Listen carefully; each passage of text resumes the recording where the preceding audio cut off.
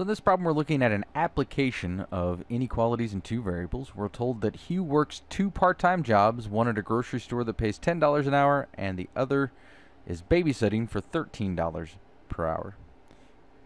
Between the two jobs, Hugh wants to earn at least $260 a week. How many hours does Hugh need to work at each job to earn at least $260? For part A, we are told to let X be the number of hours he works at the grocery store and Y be the number of hours he works babysitting, and told to write an inequality that would model this situation. So we want the amount per hour times the hours he works for the grocery store plus $13 per hour times the number of hours he works babysitting. So since those are X and Y accordingly, our inequality would be 10x plus 13y. We're told he wants to make at least $260, so at least is greater than or equal to 260. And for part B, we're asked to graph the inequality. So the first step in that would be to graph the boundary line. We could solve for y, we could plot points. It's totally up to you. I'm going to go ahead and say I'm going to solve for y. So 13y, subtracting 10x from both sides, is greater than or equal to, and actually I'll just make it equal since we're graphing the boundary line. 13y equals negative 10x plus 260. Divide both sides by 13, and we get y equals negative 10/13 x plus 260 divided by 13. That's just going to be 20. 13 times 20 is 260.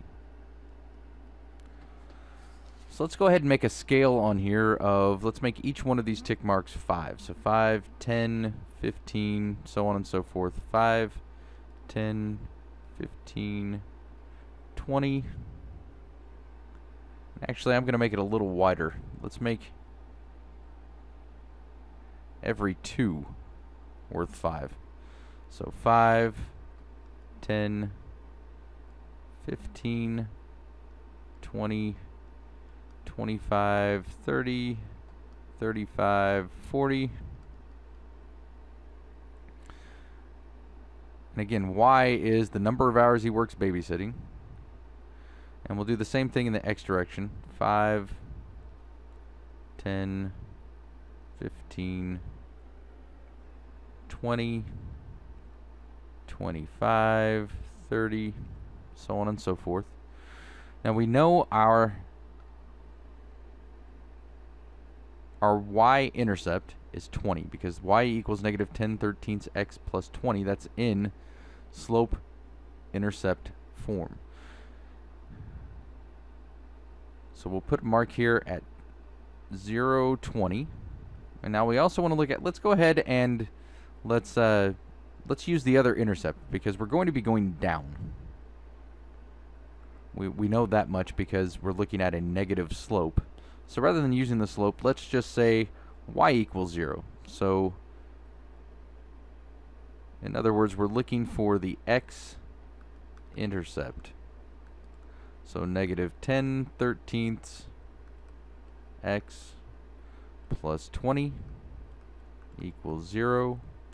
Negative 10/13 x equals negative 20. Multiply both sides by negative 13/10.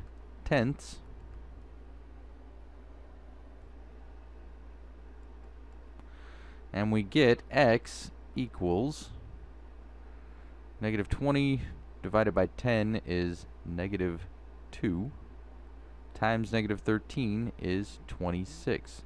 So we can plot a point out here at 26, 0. Now we're looking at an inclusive inequality. 10x plus 13y is greater than or equal to 260. So we know that this is going to be a solid line.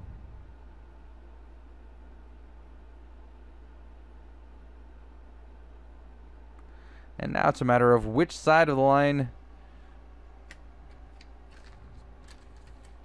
do we shade on. So let's test a point. So this is still part B continue. I'll put B continued.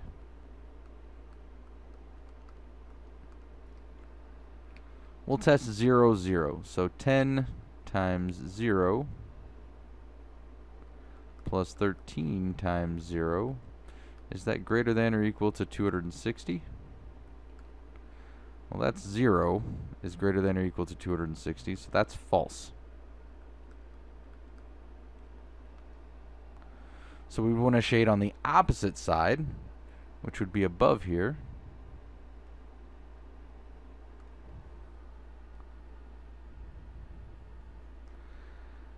And then we're asked to pick, in part C, 3 order pairs that would be solutions to the inequality. So let's say we pick 26, 0.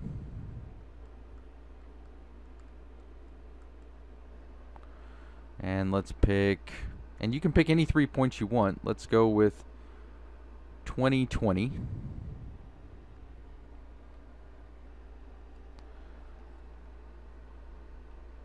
And let's go with 0, 40.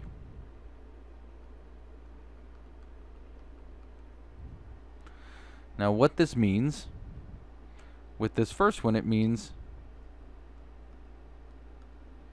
if he works 26 hours at the grocery store in 0 hours babysitting,